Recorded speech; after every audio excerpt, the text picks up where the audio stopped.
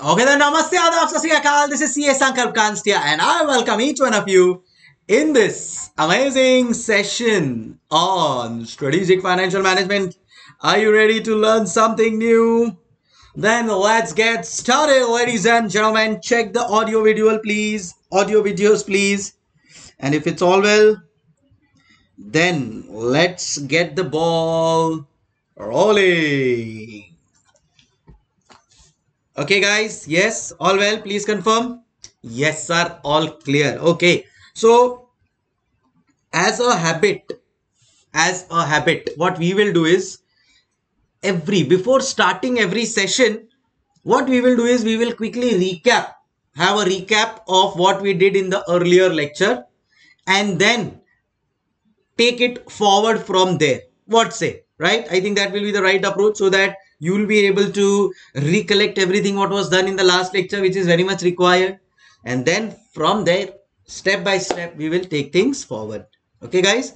Chalo. So, yesterday, or for that matter, last lecture, tell me, what did we start with? So, first we started obviously with my introduction, but that need not be revised.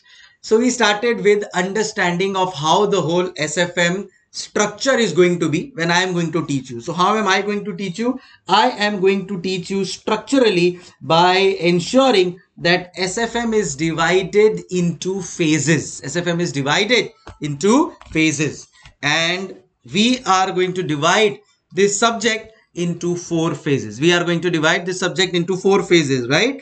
Okay, so what are those four phases? So from now on, the fact that you are my student, you studied from me, by default the phase culture should get in, right? So you'll be able to identify if someone says that okay, my phase 1 25% is over, you'll be able to connect that okay, where that person has studied from.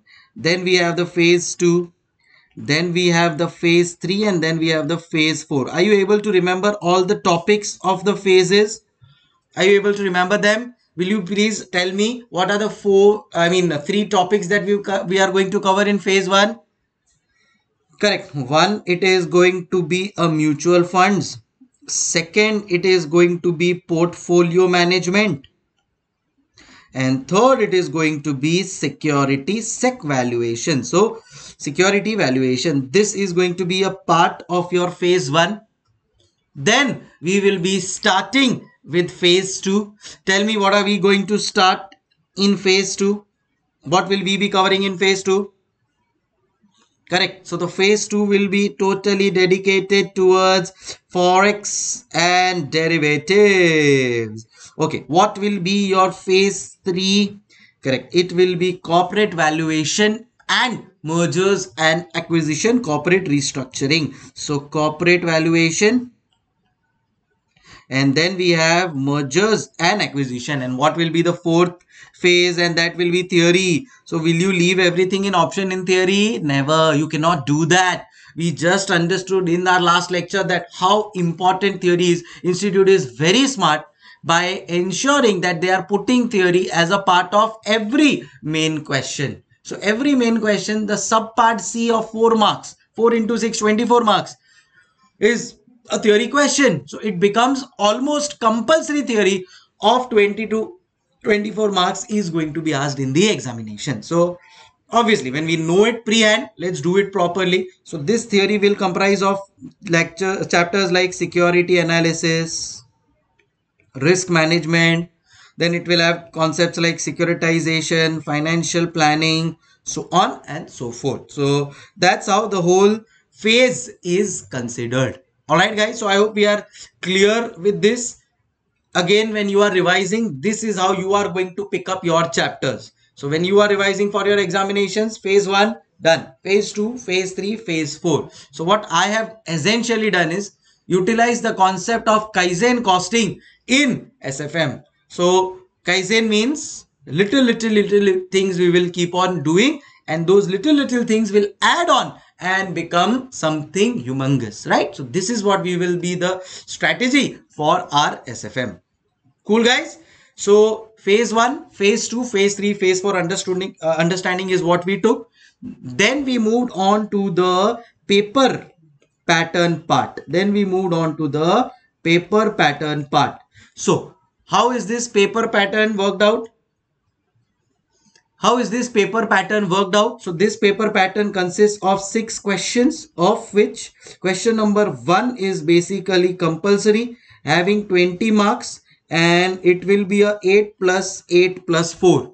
And as regards the other questions are concerned, so between question 2 to 6, you have to select any 4, again of 20 marks, and attempt accordingly. Again, this 20 marks bifurcation can be 8 plus 8 plus 4, can be a 10 plus 10, can be a 4 into 5, whichever way the ICA wants to put it, doesn't matter to us as far as we are doing it thoroughly. Achha, also one more thing, the reason of ensuring all phases are covered thoroughly is because we realize that every phase is important and every chapter in that phase is important. So I hope we are clear till here. Everybody please confirm. Yes guys, sure, great. Okay, then cool. So this was our phase 1. This was the understanding of phases. Then we moved on to the paper pattern. We are clear with our paper pattern. Then I gave you a whole gist of all the chapters, as in of all the things that we are going to cover in the chapters. So we will be starting with a motivational quote. Then we have the analysis of how important every chapter is in terms of the past trends that have come. Then we have a study mentor. Study mentor is going to be very important when you are going to revise. So please take that study mentor very seriously. Okay. So here, if I just open this study mentor, then in that case, see, I'll just show this to you that whenever, see, I am teaching a particular topic. So as soon as I am done, I will put a tick mark here. As soon as I am done, I will put a tick mark here. Like, so suppose if I am done, then this will be a tick mark. Then obviously when you are going to revise, you will also put a tick mark here. Till the time these 3 tick marks are there in your every chapter, every concept, please do not even think of giving your papers, because I don't want you to give it just for the sake of it.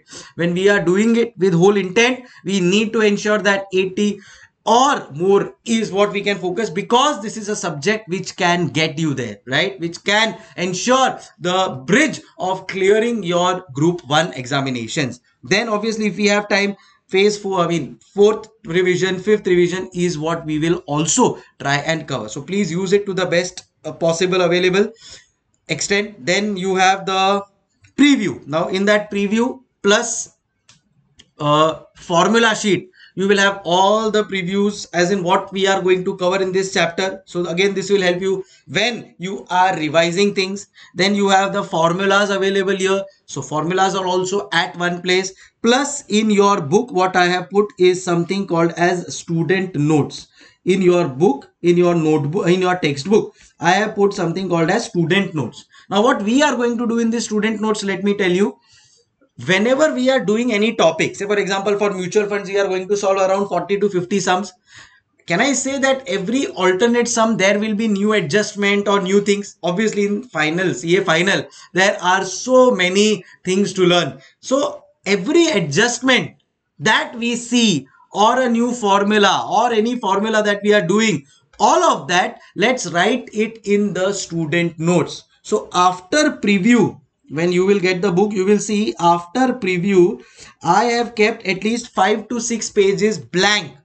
Why I have kept them blank? So that whatever question and answers that we are doing and all the important points of that particular question, we can write in those students' notes, so that when you are revising, first you will have the preview, then you will have the formulas, and then you will have the student notes written by your hand itself. So yes, it becomes easy for us to revise. But the responsibility of the student notes is not going to be on me. It is going to be on you. So what I mean to say is, whenever I am teaching a particular sum or any particular concept, and you feel that it should become a part of student notes, right? For example, at times there is a hidden adjustment for debenture interest. Just giving you an idea. Right, when we do accounts, there is a hidden adjustment of debenture interest. So what is the situation when that hidden interest is there? So we can write a note for that. So when we revise, we know that okay, this note was important because it is a hidden adjustment. Likewise, whenever we are doing any particular sums, You have to ensure that wherever you feel that yes sir, this is important, please write it in as a part of student notes, I will do that. But that is your responsibility. You have to remind me, right? That's the advantage of having a live, right? You have to advise me that sir, please, please, please, you have to make it remember that sir, we have to write it there. Will you do that, everybody? Will you do that? Yes, do you promise me? If yes, then definitely we will have some very good notes by the end. All right, guys.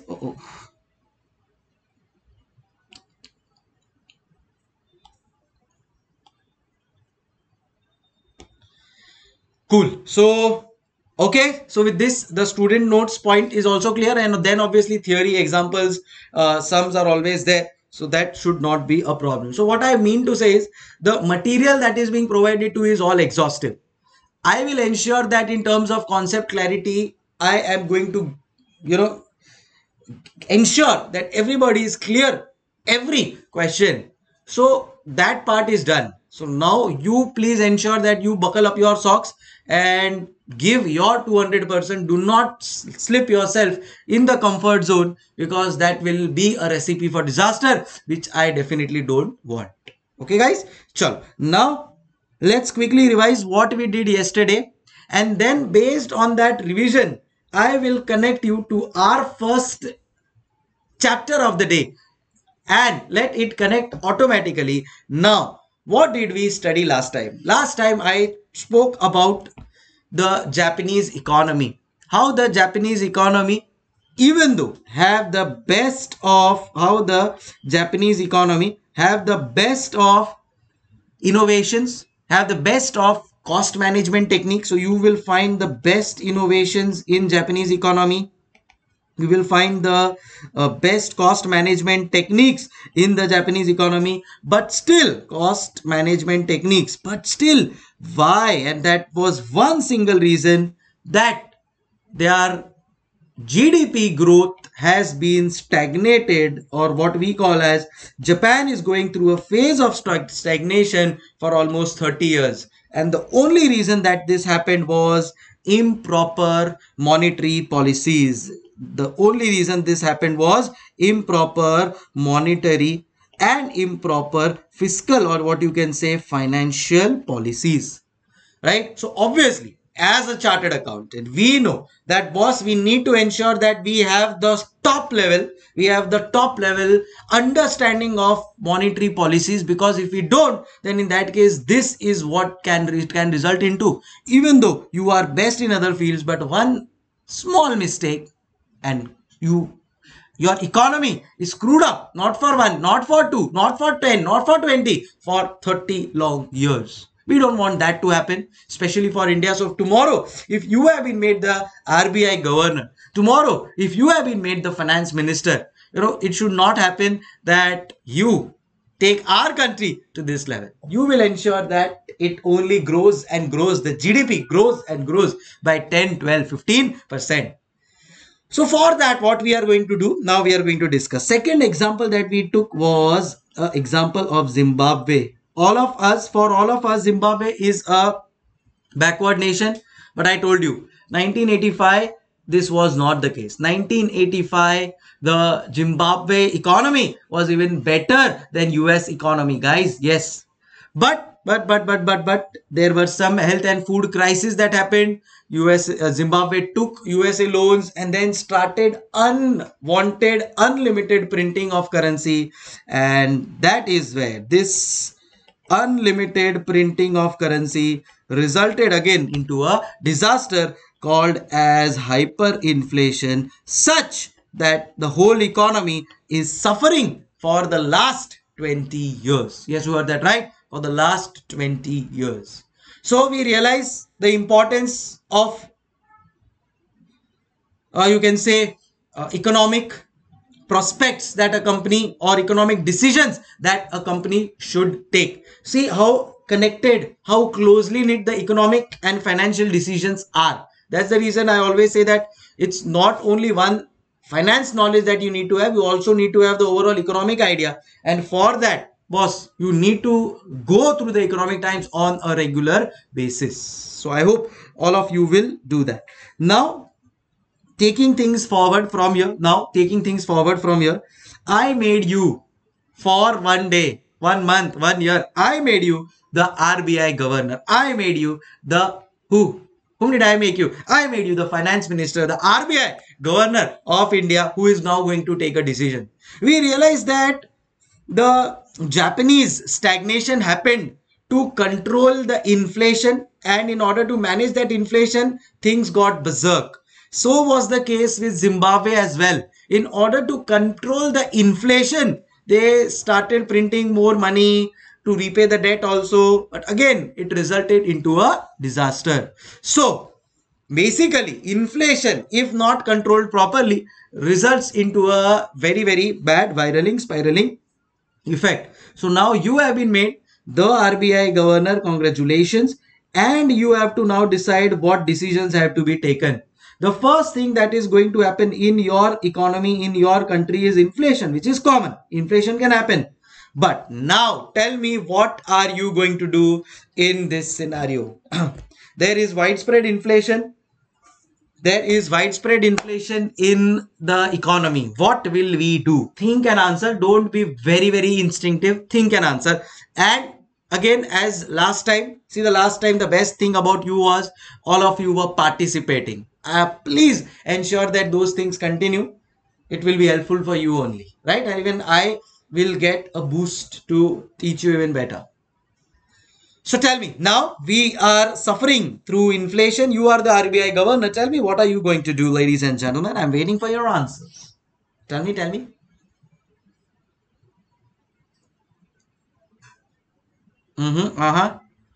Everybody has to answer. Otherwise, I'm not going to. Then, if there is not going to be a two-way communication, trust me, it is going to be a boring lecture, which neither of us wants. Very nice, Satish Babu. Very good, Siddharth. Mega Lakshmi. Padmavati. Very nice. So, what you guys are answering? Manisha Viji. Amina TS. Okay, so now what you guys are answering is, I'm telling you that you are saying, sir, raise the interest rate. But before that, can I say we need to keep a check on liquidity? We need to keep a check on liquidity. Do you remember my example? Suppose usually inflation, why does inflation happen? I'll tell you. Inflation happens because there is a high demand, low supply. Obvious, there is a high demand, low supply. So obviously, if you are in demand, you will increase the price. But remember other part of the coin also, that even though there is high demand, but if there is a liquidity crisis, that even though high demand is there, still if there is a liquidity crisis, it will not result into inflation, right? We understood that. So can I say inflation will increase, but again it is dependent on liquidity. So we need to control the liquidity. So here we came to know that liquidity has to be reduced. In order to control the inflation, liquidity has to be reduced. If we need to control the liquidity, what will you do? Now you have said, and that is what I will take. Inflation is increasing, so you need to control the liquidity. If you control the liquidity in a inflation scenario, can I say inflation will curb down? Because inflation is given a boost up by liquidity. If there is a liquidity crisis, inflation will automatically be controlled. So liquidity has to be reduced. Logically, I'm clear. How do I reduce the liquidity in the market? How do I do that? Correct. You will increase the bank interest rates. You will increase the bank interest rates. What will that do? How does a bank interest rate curb the liquidity? Can you tell me? So can I say bank interest rates, if it is increased, then in that case, people will stop taking the loan. I was getting the loan at 5%. Now I'm getting the loan at 8%. Higher interest I have to pay. No, man, I don't want any loan. No, when the rates will go down, I'll again take it. Why should I take it now? So as a result, when I stop taking loan as a businessman, as a consumer, obviously the money that I used to have at my disposable level is now not there. If the interest rate was reduced, I will take the loan. When I take the loan, I have money. When I have money, the possibly the demand in the market would increase and inflation would again increase. But now that is not possible because increasing interest rates will make the loans costlier, and as a result the liquidity will to a very large extent be controlled, be reduced. But what will that do to the stock market? Increasing bank rates will reduce the bank share price. Why so? Why the bank share price will reduce? Can anybody tell me why the bank share price will reduce? Correct, sir, for obvious reasons. See, if our bank's major income is earned through interest, bank's major income bank's major income is earned through interest that the bank earns on the loans that we take. Now as a businessman, as a personal person, I am not going to take a loan. If not, I am not going to take a loan. I will not pay interest to the bank. If I don't pay interest to the bank is not going to get revenue. If your revenue goes down, then obviously the share price of your particular script will go down. Now if this happens, there is another repercussion that will happen, and that the real estate price will also go down. Bolo bolo, tell yes or no. Can I say real estate share price is also going to reduce? The answer is again yes. Why? Because again people are not taking loans. If people are not taking loans, see, majority of real estate money is loan money only. Let's accept it, right? Nobody in today's scenario, nobody takes a home without a loan, right? So if you are going to take a loan, and it's logical also, the rates of interest are logical, so you should take a loan. There's nothing wrong in that. So real estate, now obviously if I am not taking a loan, I will not be able to invest in real estate projects. If I'm not investing in real estate projects, obviously their demand will become an issue, and as a result real estate share price will fall down. The spiraling, the connected effect will be seen in others. Infra share prices will fall down, cement prices will fall down, because now if real estate comes to a halt, the connected cement industry will go for a halt, the connected steel industry will go for a halt. So all of these will fall.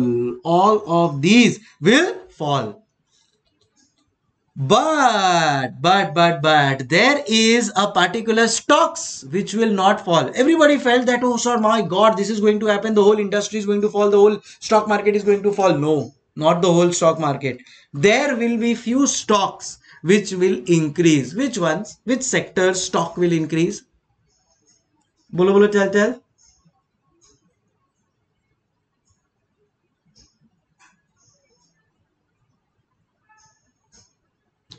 Correct. Darshan Solanki is absolutely right. I was waiting to listen that word, called as defensive stocks. Called as defensive stocks. So they will be impacted. What are they will increase? What are defensive stocks? Basically your pharma, basically your information technology, basically your fast moving consumer goods, right, because increase in interest rates will not affect the pharma industry. Will you stop taking medicine? If the interest rate goes up and you are down with fever, will you stop taking medicine? No sir, no relation. So pharma industry will go as it is. Now what will happen is this. See how it is indirectly going to increase pharma industry. See, obviously here, based on increasing interest rates, I realize as a fundamental analyst, I realize that boss, this market is going down for bank shares, real estate shares, cement shares, steel shares.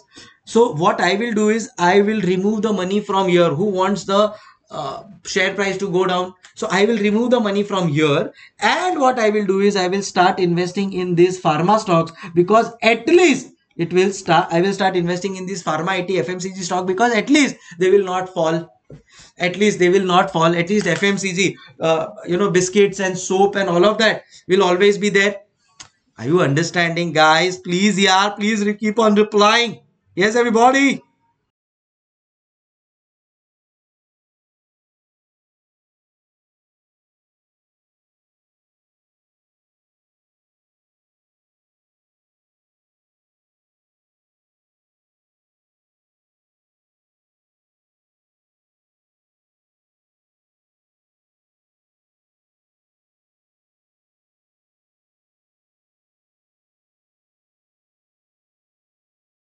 So even though the pharma's products demand may not have increased, but even if it is stable, what will happen is people will start selling these prices, and the shares of at least pharma FMCG will be increased, and that will result into a upward trend for these companies. Now take an example of an IT. Can I say IT is a wholly export oriented function? Everybody exports as regards IT stocks are concerned, correct? I mean, the IT industry is basically service oriented, export oriented. Now what will happen to the dollar? See here, because of inflation, the value of rupee will fall down. What I could have bought for 100 rupees 1 year back, now I cannot purchase the same thing. I will need 120 rupees to buy it. So can I say value of money goes down, so value of dollar will increase basically? Can I say dollar will increase? No. Yeah, obviously more connection we will see when we do the forex chapter, but it's obvious that if money's value is falling down, dollar will increase. If dollar is going to increase, export oriented businesses will be positive, and therefore IT stocks will also increase. Right now, if the value of dollar increases, IT stocks positive. Yes, pharma also we export a lot, so that is also positive. Right, FMCG will remain stable, at least not got down. So even if it remains stable, it will still have a positive impact. Now what will happen to the gold? What will happen to the gold? See, remember, India imports gold.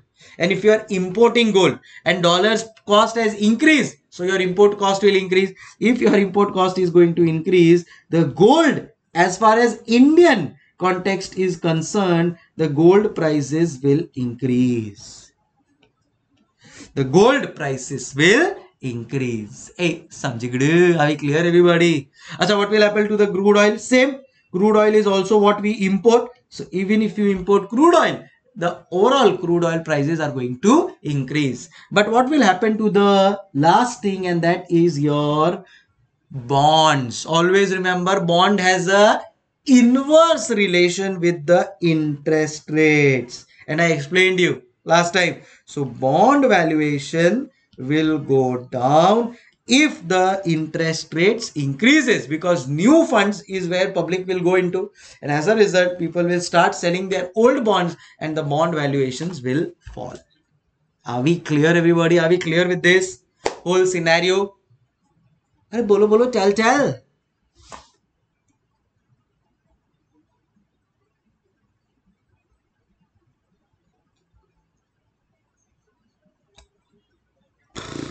Yes, sir. Okay.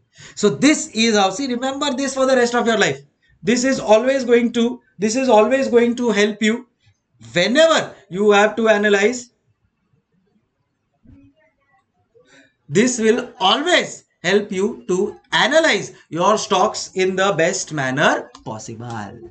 Alright guys, so this is where you all are very clear how the whole system of the stock pricing works, and now you can start analyzing it at least at a little level, and you'll feel so much joyous when it actually works, when you actually see it working. Right now, based on what we are doing, we realize one thing, that boss, based on based on what we are doing, we realize one thing, that yeah, if you smartly invest, then there is a lot of money that can be made. Do you agree to this or not? If you smartly invest in share market, then you can easily make a good amount of money. Do you know the share market had given a CAGR, CAGR? What is CAGR? I will explain you in the next chapter, but it has given a CAGR at the rate 15% year on year, which is phenomenal. But you should know, at this people are there who have also lost everything because they were not studying this. They were based on, hey, please purchase this share, hey, please purchase this. No, you have to do your analysis, you have to use your brains, you are a professional, and then we will invest and see the fun. Right, if I can give you a best example, the best example would be a Wipro share. Right, if your grandparents would have purchased the Wipro shares in the year 1980 at the rate rupees 10,000, you wouldn't have been listening to this lecture, because by now you would have become a owner. You would have become a owner of rupees 500 crores, keeping 10 people like me instead of listening to the lectures. Neither did this happen to you, nor did this happen to me. So it's okay. Correct. CAGR is compounded average growth rate. Even Newton lost money in share market is what Chetan is saying. Wow, what an information. So Wipro shares, right? And you can watch it out. And there are other shares also. You know, Wipro is there, Infi is there, Reliance is there, Titan is there. We could have minted money like anything if we would have taken the right things at the right time. You know, so it becomes very important for us that we keep on investing at the right place with the right stocks. You agree with this or not? Yes or no? See, there is always a positive and negative of everything, of every market. If we look at the positive and if we keep on doing well, then definitely this industry has huge prospects.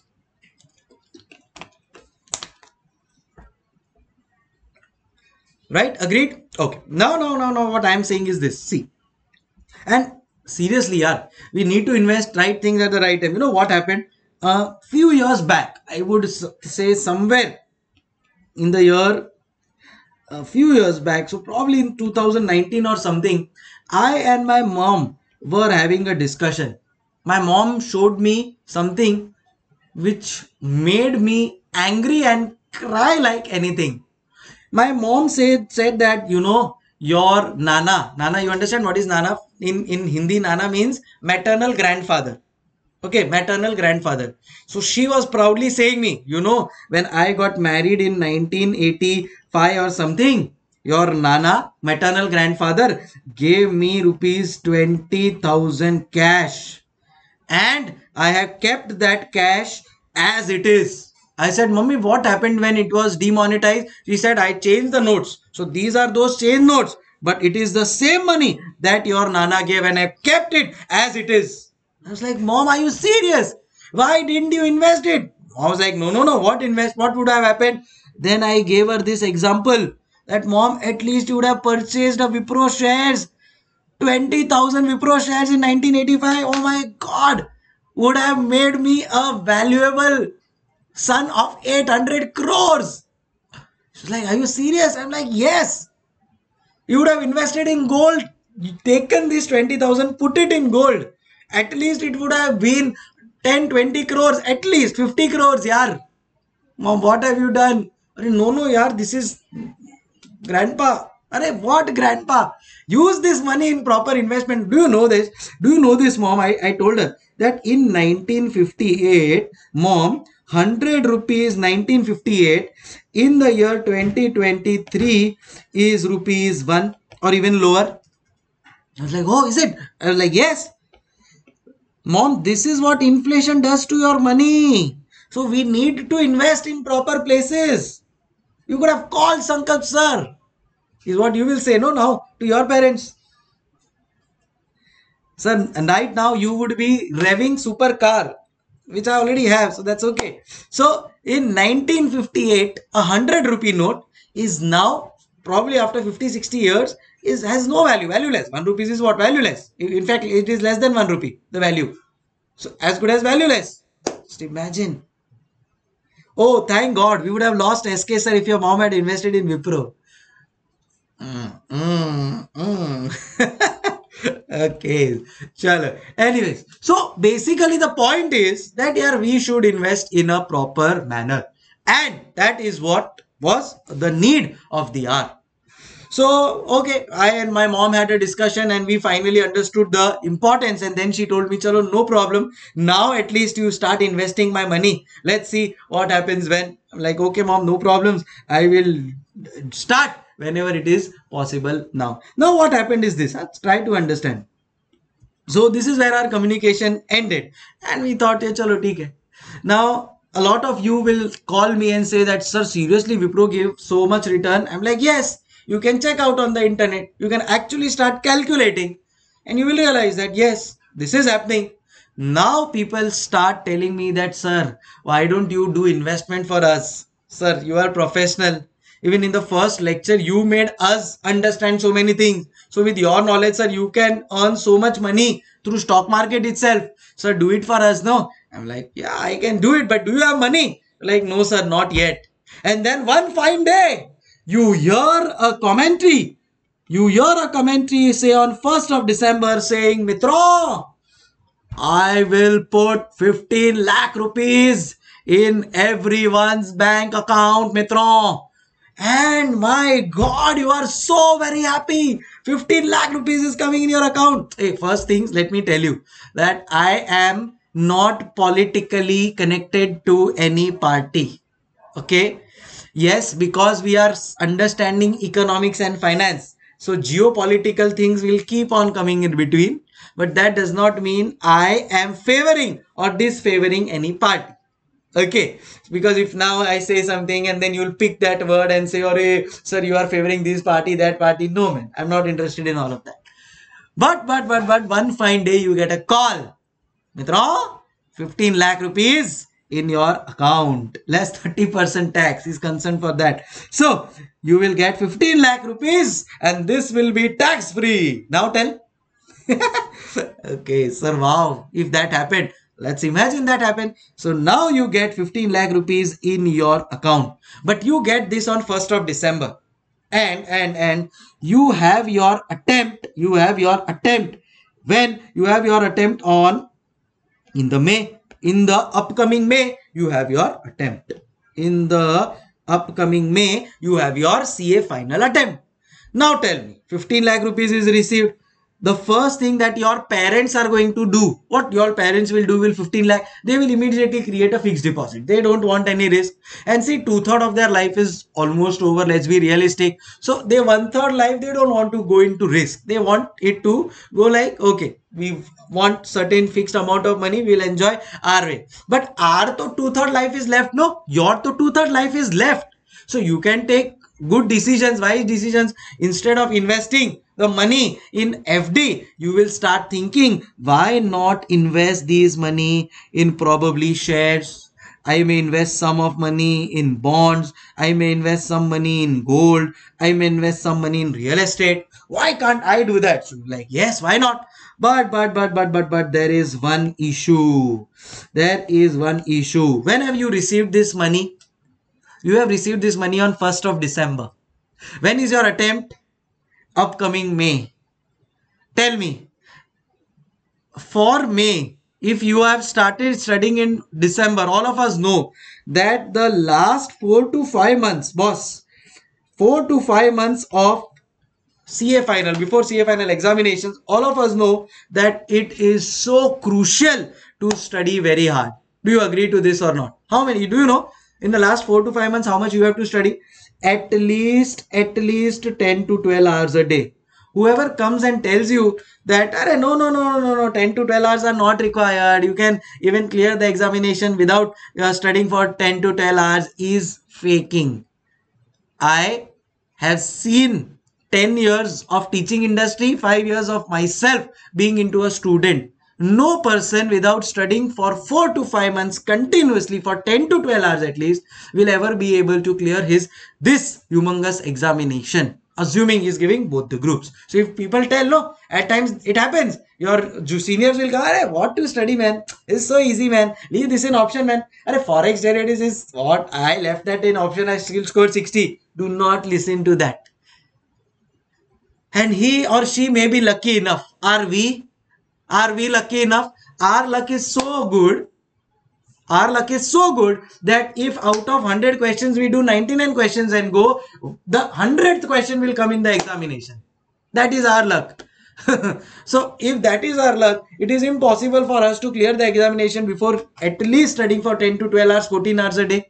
And in order to study for 10 to 12, 14 hours a day, gross, so effectively I want to study for 10 to 12 hours a day, but gross I will have to put up 16 hours. Only then I will be able to manage it, because there are so many distractions, so many things that are going in our head, that the distractions are already so many. So I will have to put in 16 hours of effort, then I will be able to effectively study for 10 to 12 hours. Yeah. Right. But now what will happen if you have to study so hard from 1st December to May, and you are also planning to invest this 15 lakh rupees? How is it possible? Is it possible or not? The answer is practically now doesn't seem possible, sir. But this is a 6 month time. December, January, February, March, April, May. In 6 months, the 15 lakh rupees can possibly become a 30 lakh also. We have seen this year in Wipro. There were phases when Wipro shares doubled month on month, 6 months, yearly. So this can happen here also in our case. So now what do we do? Unfortunately, we do not have the time to invest. And let's be fair, we are still studying. So we do not even have the professional knowledge. Let's be realistic. We do not even have the professional knowledge to manage all of these shares, bonds and everything. So now what do I do with this money? And all of you, obviously all of you have got it. All of the people who are watching me now, all of you guys have got 15 lakh rupees. All of you are studying together in a library, but you want to invest, but you are not able to invest because of lack of time, because of lack of professional knowledge. Now tell me, what will you do? All 200 want to invest. Now you will think of some person who can help you invest this money at the right place, earn a good return for you, and in that return he may ask for some fees. Are you able to recollect some person who could do that for you? Are you able to do that? Yes. OMG. Yes. I have time. I have the professional knowledge. Hey, will you do that? Yes. So what you do is, all of you meet in the library, and there are, say, 200 people who are watching this lecture. So say 200 people will now think that, chalo boss, there are at least 200 people in your library. So you think, let's do one thing, let's give this 15 lakh rupees to Sankalp sir. But then somebody told that, why to give full money to him? Let us keep at least 5 lakh money with us, secure in some fixed deposit, that if something happens to the other, we'll still have something with us. So all of you then decide, ke chalo, let's be realistic and invest 10 lakh rupees. Now all of you approach me and you tell that, sir, this is our issue. What can we do? I am telling you, why not pool this money? Why not create a pool of this money? Why not create a pool of this money and give it to me? I will become your professional investor. I will become your professional investor. But sir, for this, how much will you charge? Planning for Webucate mutual fund, sahi hai? Ah.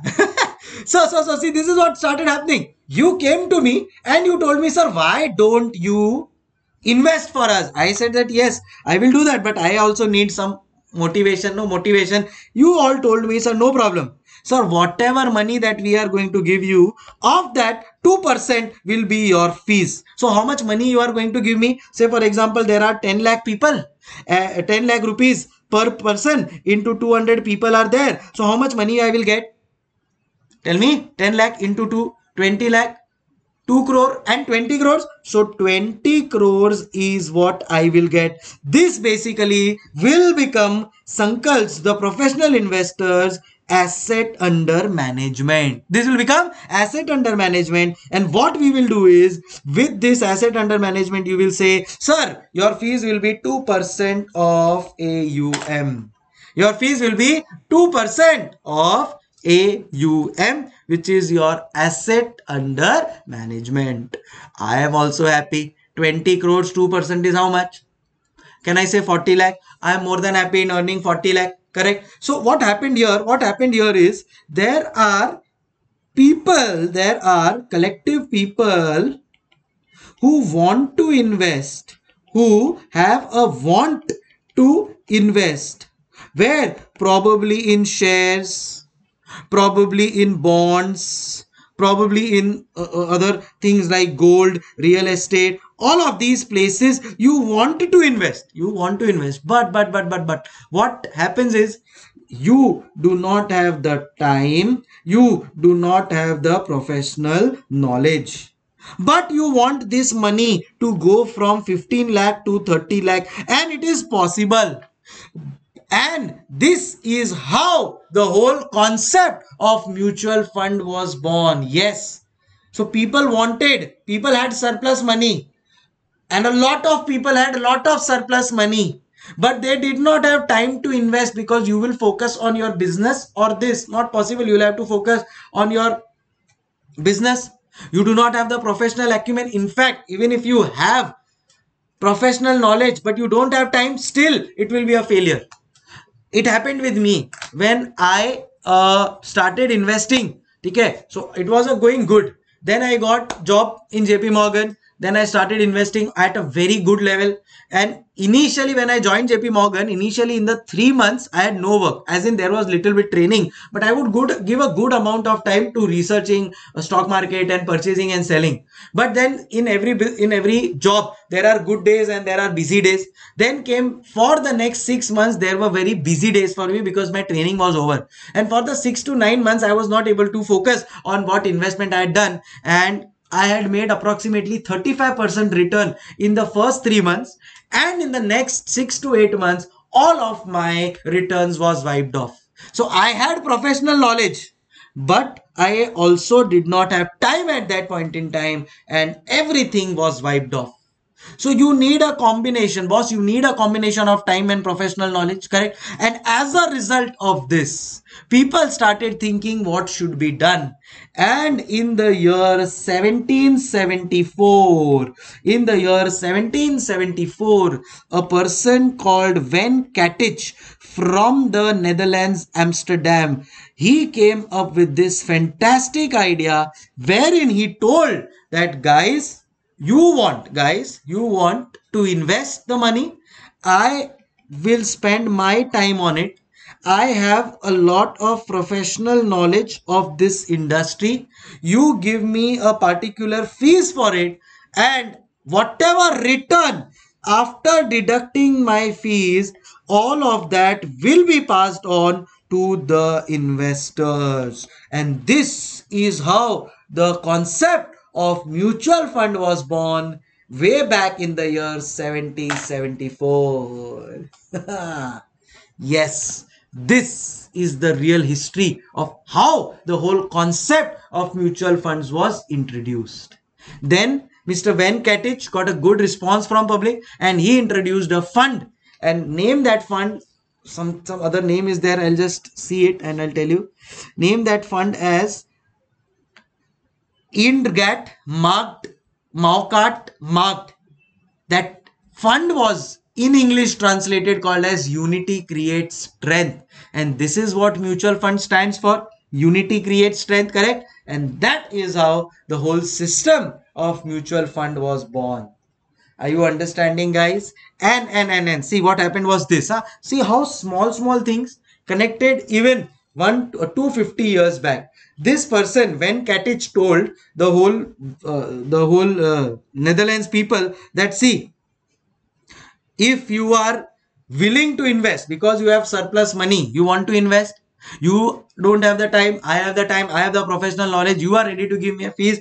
What he did was, he told that from 1st of December to 5th of December, you can invest in my mutual fund. And what is the name of the mutual fund? Unity Creates Strength, or something called as Indrak Mokat Marked, whatever it is in their language. In English, it is called as Unity Creates Strength, right?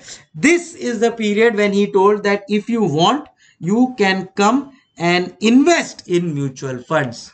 If after 5th of December you come, if after 5th of December you come, then I will not be able to give you any mutual fund. You will have to purchase it from the market. You will have to purchase it from the market. So this 1st to 5th December basically is what you call as NFO, something called as new fund offer, something called as new fund offer. Hey, Samjigudu everybody. So, NFO, what is NFO? NFO is new fund offer, which is prevalent even today. But Mr. Van Ketich introduced this concept in 1774, probably 250 years back. And he told after 5th December, suppose some of you feel that no, I will get the salary on 10th of December. I will get the salary on 10th of December. So obviously you want to invest. But 1st to 5th you cannot invest. You don't have the money. On 10th of December, if you want to purchase, you can purchase it from the, you can what you call a secondary market, or from outside. Whoever public have the units of mutual fund, you can purchase from them if they are willing to sell their units at whatever price the demand and supply decides. So after 10th of December, if you want to purchase, then you will have to go in the market, and there has to be a seller, and if he sells to you at whatever price that you mutually decide. Are we understanding? And this basically system went on to be called as closed-ended system. Closed-ended system. Why closed-ended? Because you can purchase only during the time of NFO. If you do not purchase this during the time of NFO, you will have to go in the external market for purchasing these same units. If you go in the external market to purchase these units, then in that case, that basically fund is called as a closed-ended fund. Yes, just imagine this concept was introduced probably 250 years back. Then what happened was these things started gaining a lot of popularity. If you know, Netherlands is a part of Europe. So then from Netherlands it went on to UK. From UK it spread on to full of Europe, and finally the Americans were also made aware of this. And in the year 1924 in Boston, a fund was established called as Massachusetts Fund. I'll not write the full name. I have the full name. I'll give it to you. But a Massachusetts fund was introduced, and they realized one shortcoming of this. What was the shortcoming of this? That if you want to buy or sell any shares, you will have to go in the outside market. Now, suppose if 10th December I get my salary and I want to purchase units of mutual fund, and there is no seller of mutual fund, I will not be able to purchase it, right? So they realized this issue, and they told that 1924 Boston MIT fund told to the whole world that, boss, you can come anytime to purchase the units, you can come to us anytime to sell the units. So where you don't have to go in the external market, buyer and seller, you directly go to the mutual fund house of which the mutual fund is, and you directly go and purchase from them any time of the year, any time. And if you want to sell, again you go to this mutual fund, and again any time of the year you can go and you can sell them. Because this was so open, the name that was given to this scheme was called as open-ended scheme. And in this, as per this scheme, unlimited, what did I say, unlimited amount, number of units could be issued by the mutual fund house. Whereas in case of this NFO, Van Ketich had decided that I will give only 2000 units, limited units in that duration.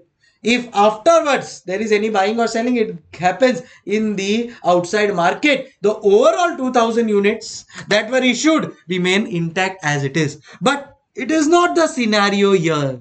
Here, what happens? I can purchase anytime, I can sell anytime directly with the mutual fund house.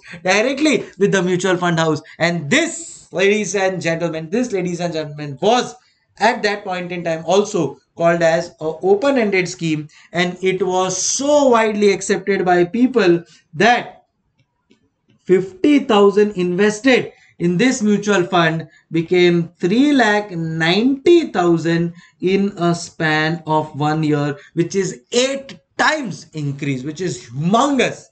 I mean, 8 times increase, it usually takes at least 5 to 8 years minimum.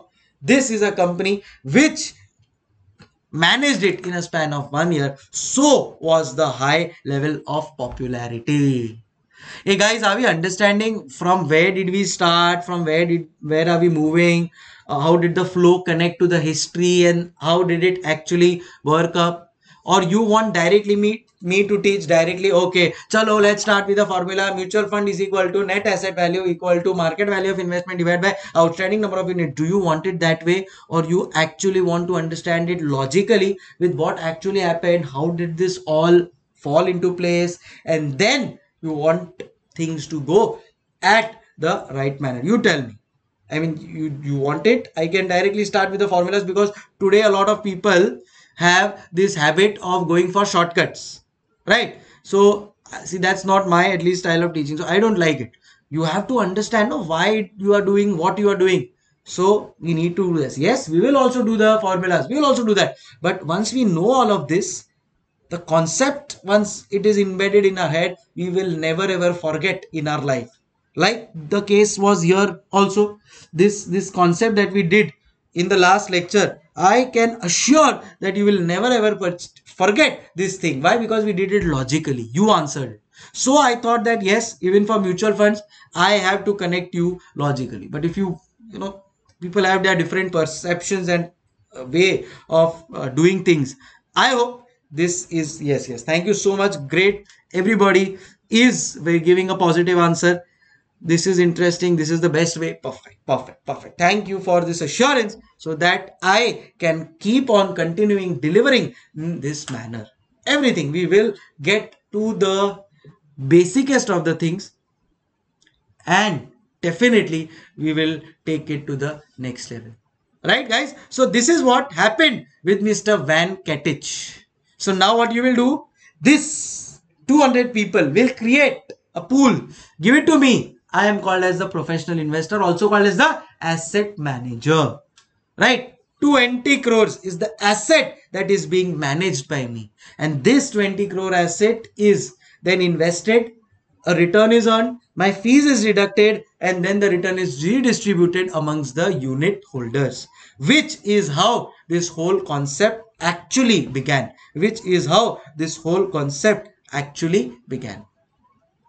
I hope all of us are absolutely clear that how did all of this work up. Now what I have done for you guys is, yes, you'll be happy to know, I have written all of this at one place, so that see, this is obviously historical things. Even if you don't write, it's okay, this may not come in exam, but you should know what happened and how did it work. So I've written all of this ready for you. We can just now go through this, get a surety of yes, whatever is being taught is clear in our head. So when did it all start? It all started in 1774 when Mr. V.K. Venkatich introduced a fund called as Unity Creates Strength. That is what the whole objective of a mutual fund is. He visualized it 250 years back, guys. Just imagine, 250 years back, this guy visualized that yes, mutual fund is what? Unity creates strength, right? You want to invest in a lot of options, but unfortunately you don't have the time and knowledge.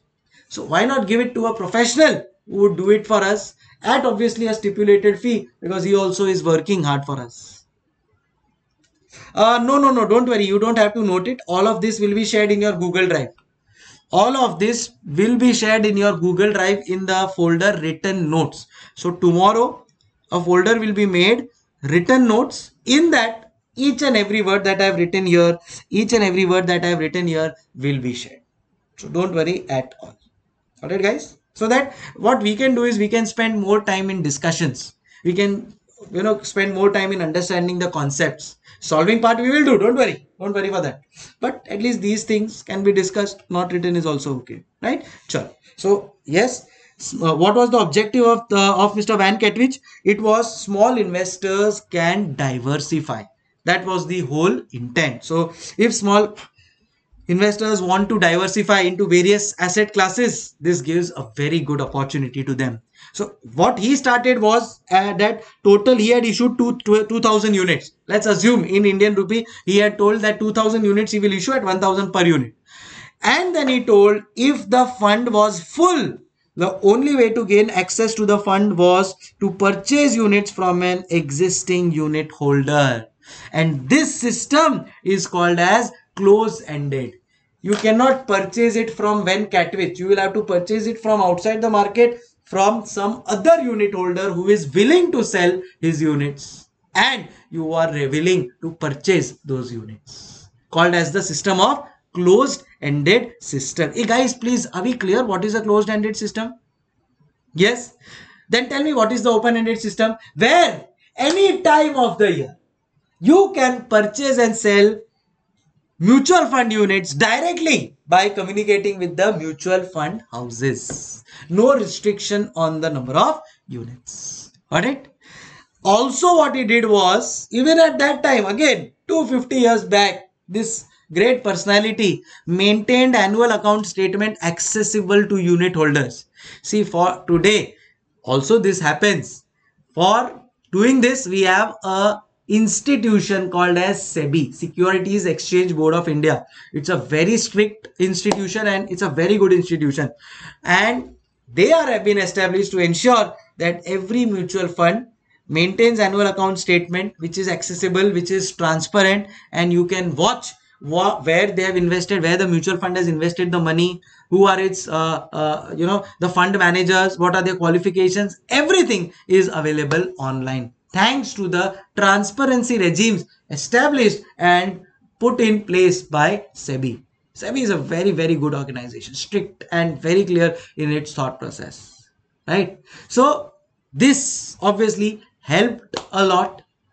This transparency helped a lot. There are in fact very, if you also want to watch some idea, want to get some idea of some fund, there are many websites. I'll share it probably in my later lectures. valueresearchonline.com, morningstar.in, these are what I use. ikraanalytics.com, these are the websites that I use to analyze my investment in mutual funds. Correct, Dina? So this in close-ended, we have to go to the secondary market to buy and sell. But in open-ended, no tension. Right. So that's how the whole system worked. He also maintained annual account so that people can invest with transparency, without any tension in their head. But obviously, this was an issue. This was an issue. What was the issue? There has to be a buyer, there has to be a seller. The prices should be known, demand supply should match, which may not happen all the time. And you can say a shortcoming of one thing leads to development of new things. Like sole proprietor had a shortcoming, giving rise to partnership. Partnership had a shortcoming, giving rise to private limited. Private limited had a shortcoming, giving rise to joint stock. Joint stock had some issues, giving rise to LLP. And now even one person company is there. Why? Because in order to overcome shortcomings of one another. Right? In order to overcome shortcomings of one another. Yes, you will find a lot of things on Money Control app also. But the ones that I told are specifically for mutual funds and they are more detailed. Yes. Chalo guys. Got it? So that's how the whole system then evolved. That okay, till 1924 this was how the scenario was, but in 1924 they realized that no, we need to come up with something called as open-ended funds to continually, what was the whole intention? To continually issue and redeem units. And this fund in a span of 1 year earned from 150,000 to $390,000. Phenomenal growth. Phenomenal growth. Got it? Now just to give you some perspective of statistics of the assets under management, just to give you an idea. Websites I'll give you, don't worry, I'll dictate to you. If you want, you can write down.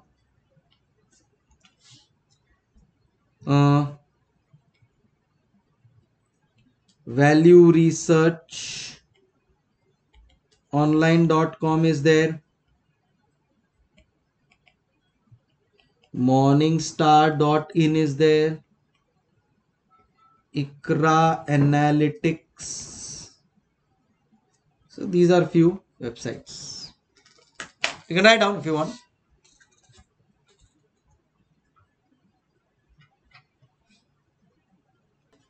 Yes, written it.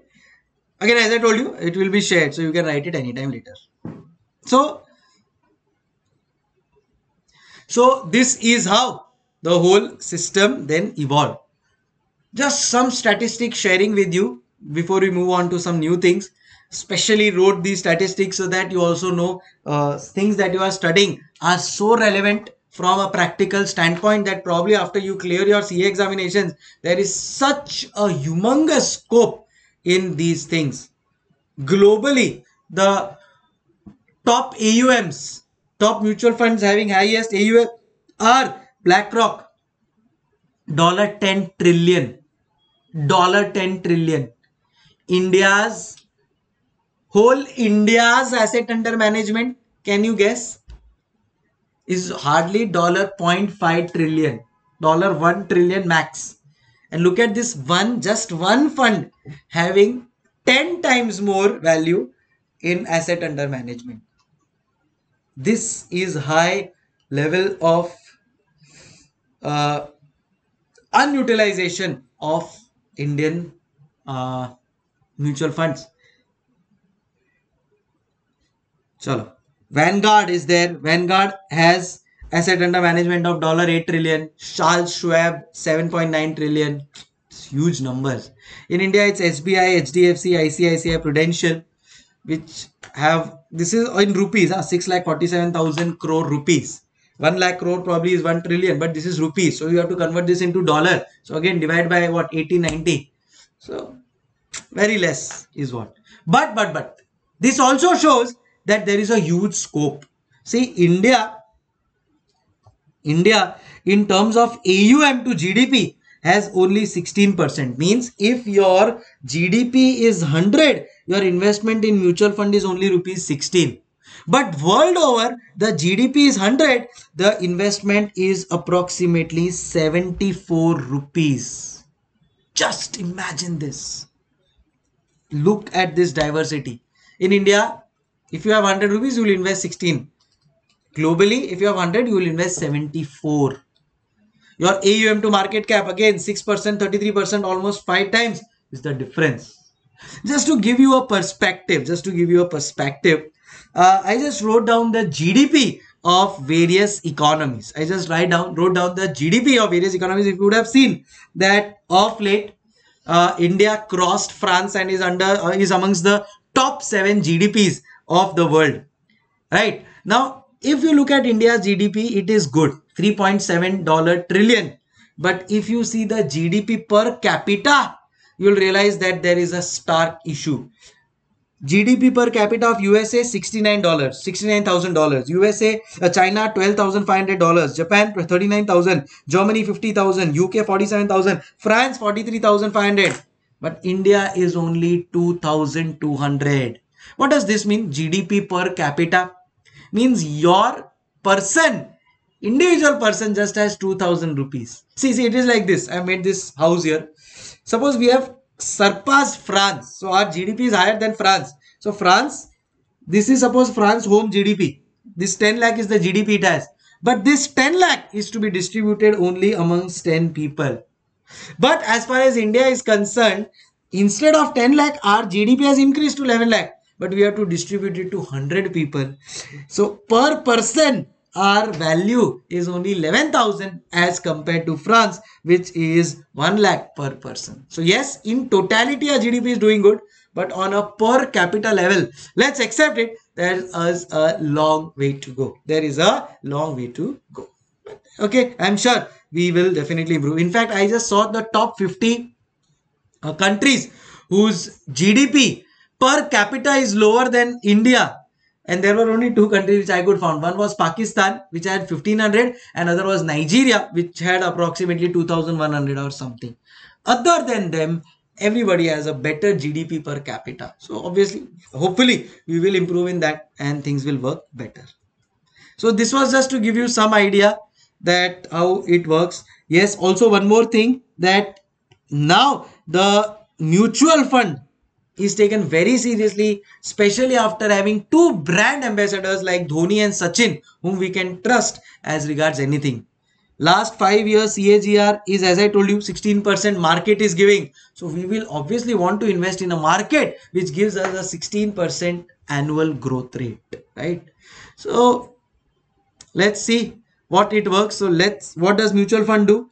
It lets you pool your money with other investors to mutually buy stocks, bonds and other investments. Is everybody clear with this definition? Bolo bolo tell.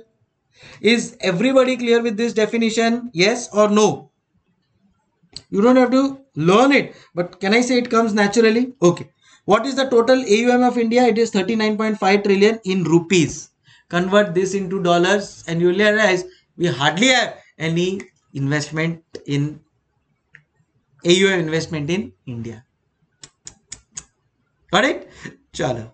Now, I want to again reiterate on the fact that are we clear with the whole concept of this close-ended and open-ended fund? Chalo, let's understand. Let's see whether you have understood it or not. Tell me, in open-ended, is there a lock-in or there is no lock-in? And in close-ended, is there a lock-in or no lock-in? Can you freely, lock-in means can you freely buy and sell shares anytime you want? Or not. So where do we have a lock-in? Where do we have a no lock-in? Write down. Come on, everybody has to write down. In open-ended, there is yes lock-in or no lock-in. Okay, Megha Lakshmi has given a correct answer. She says a no lock-in here, yes lock-in here. Okay, good. Chalo, now I want to understand where the liquidity is high. Where the liquidity is high, open-ended or close-ended? Where the liquidity is high? Think and tell.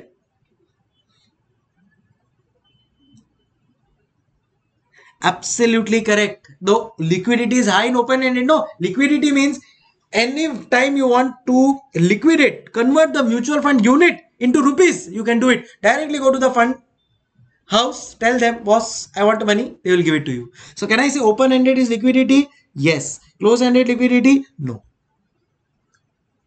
Are we understanding? Hey, Samanvita Siba is saying open have lock-in. No lock-in in open-ended, madam. Closed lock-in is there. Okay, fund size here, what they mean is that fund size can be increased or decreased. So here it is flexible. In close-ended, it is fixed fund size. As Mr. Van Ketich said, only 2000 units is what he... Yes, Mr. Van Ketich says 2000 units issue I will issue. If you want more, go in the secondary market. But that is not the case here with us. So it is flexible fund size, but it is limited, fixed in case of close-ended. And last is this investing ways. This I will teach you probably later on, but here you can invest whenever you want by getting into SIPs and systematic investment plans. You can invest whenever you want, howsoever you want. But in case of fixed, in case of close-ended, can you invest anytime? No, you just have to invest one time lump sum money. One time lump sum money. Based on so many points that we have done, you tell me which one will be more popular. Which one will be more popular? One time lump sum money in case of close-ended. Which one will be more popular? Open-ended or close-ended? Think and tell.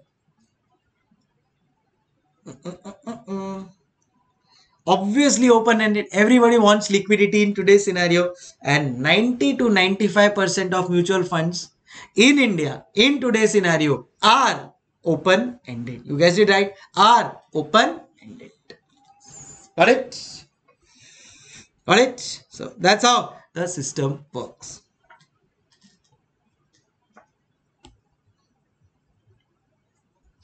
Sure. So lock-in, liquidity, fund size, investing ways, price based on NAV, that I will explain you. Limit here, unlimited number of units, here limited number of units. Are we clear everybody till here? Because now if I say anything, it will go overheads. So I just want to ask, so far so good, logically, with the flow? All well? Yes. Should we take a short 5-minute break, refresh ourselves and come back with some more better things? So just to give you a whole perspective of what we did before break, we started with understanding of our monetary system, wherein we understood that how the whole market functions.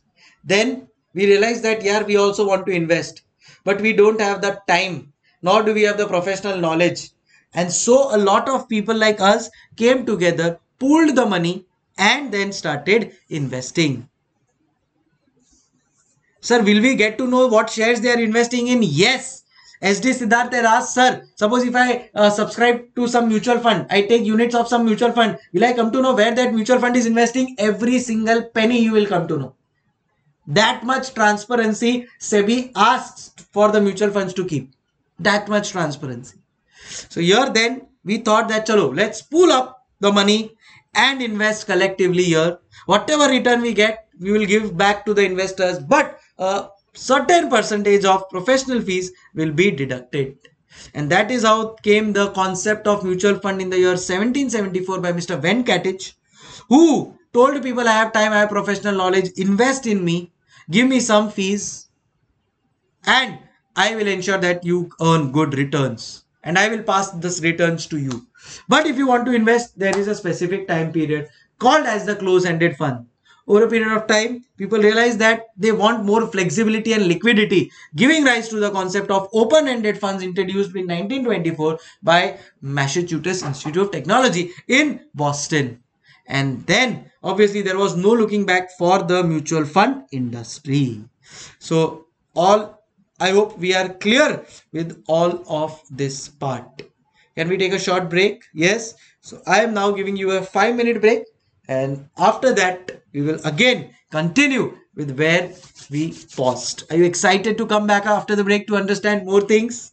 Awesome. Probably before we end the session, we'll also be solving a one sum as well. Chalo, let's see. See you all after the break. Anything else you can ask me, and we'll catch up after the break for sure.